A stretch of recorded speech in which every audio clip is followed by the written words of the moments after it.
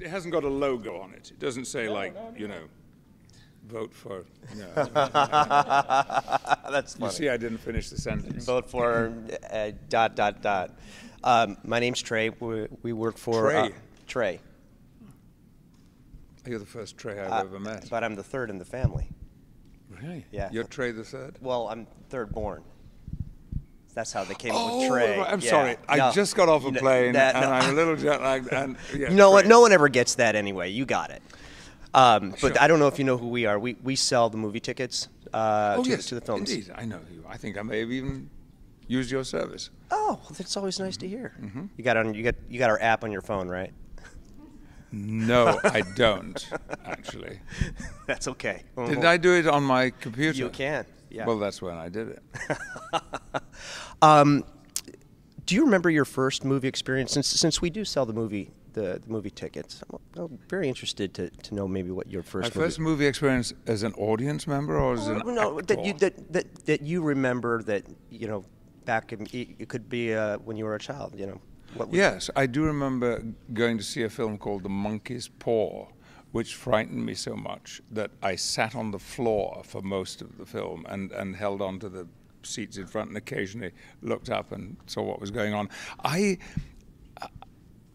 even working in the movies and living in Hollywood never spoiled for me my suspension of disbelief when I go to the cinema. It doesn't happen to me in the theater.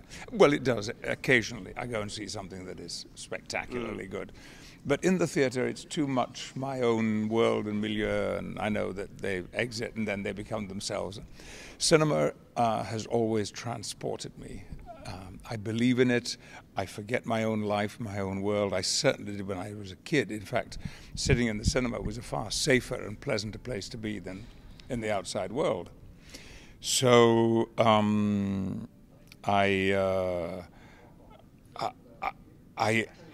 would go to the cinema. All my pocket money went on the cinema. I would sometimes go 3 or 4 times a week. Wow, that's a true love.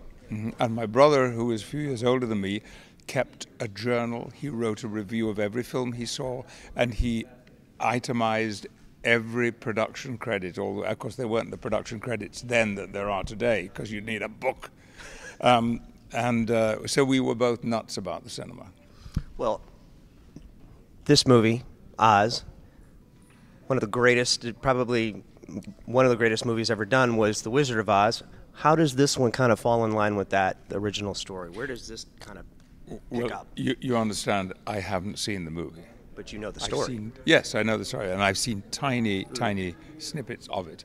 I think it is going to grace the history of The Wizard of Oz. It's a delicate thing to do, you know? Yeah, especially with a movie like that.